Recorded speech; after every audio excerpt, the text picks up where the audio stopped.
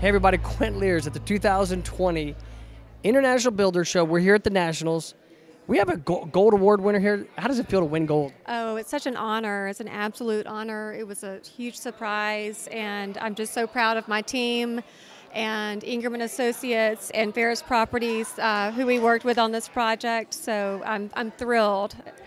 Britney Bradford. Yes. And it's a big deal. So we're set to sell Best Merchandiser. Is that correct? Tell me what you did to win this award, and tell me about the award.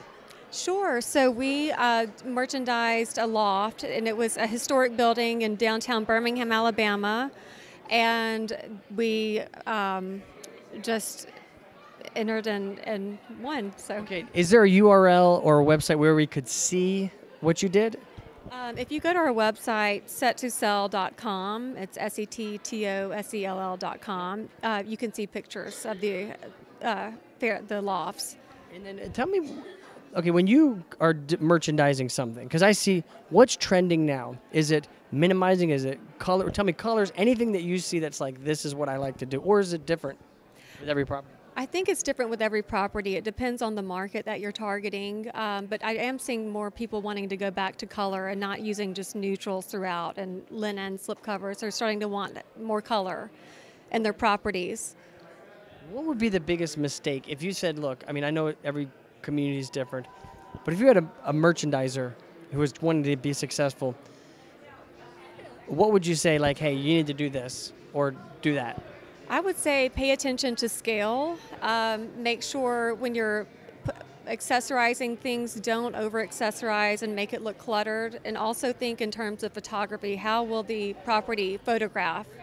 And are you going to make it, you want the buyer to see how the space is going to be used. So it's very important to keep that in mind in the placement of the furniture.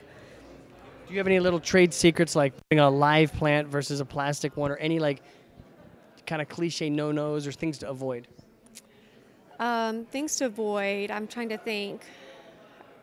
My main thing would be most like just over-accessorizing. I think that's something to stay, you don't want to do that, so. Well, listen, when you make it to the top, you know, we know that it's a team effort. Any shout-outs?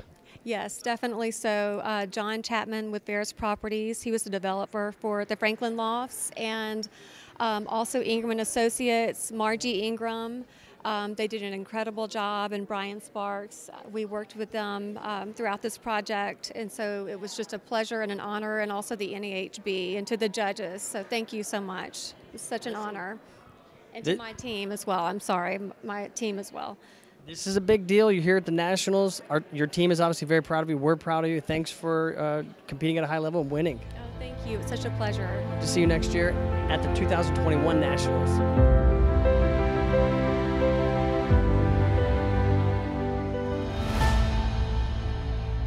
Visit thenationals.com.